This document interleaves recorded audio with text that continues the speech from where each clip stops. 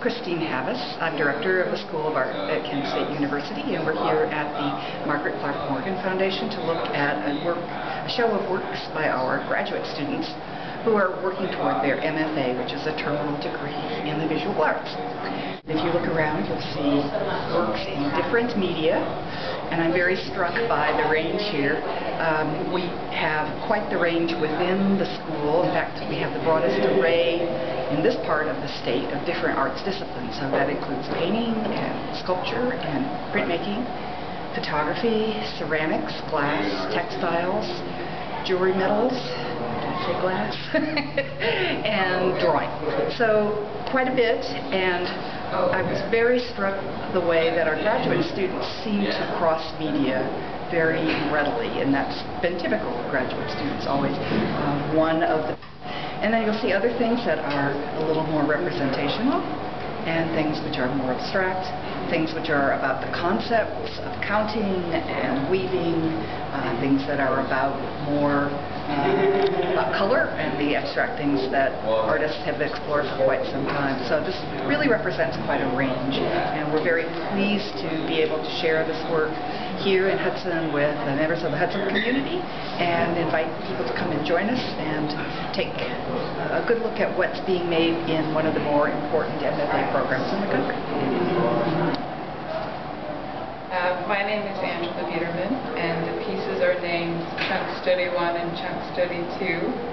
They're made out of ceramic, and they're mostly an exploration in technique. I was working in the studio and just trying to explore different methods and just trying to loosen up with working, so I took blocks of clay essentially and stacked them and made different forms, and then worked intuitively and using additive and reductive methods to come up with the forms, and these are the two that I came up with. This is fired in a wood kiln, and so wood is used entirely for the fuel source, and the ash is what blazes the piece, the ash and the flame. And then this was fired in a gas kiln, so you use a glaze, and that's what gives it the difference. Lori Tanzreich. I'm a graduate student at Kent State. I have a Bachelor of Fine Art degree from the Institute of Art and Illustration, and so I decided to get my master's at Kent and go into painting, more of finding my own voice.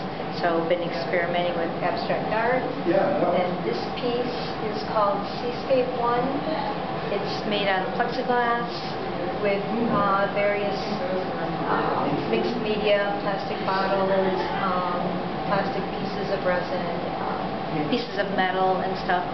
And my work is about our relationship with our environment. It's about our relationship with nature, what footprints we've left on, what does it say about us as a culture, about our society, where we've been, and also questions about where we're going from here. So.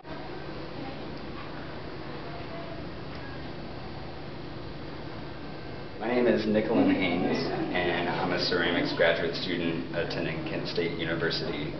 And my work here is a combination of wheel-thrown closed forms that I then later attach together and apply different kinds of surface decoration. These two pieces happen to be wood-fired as well, so you get a variety of different surface qualities, from rough to smooth to really shiny and really dull and cracky.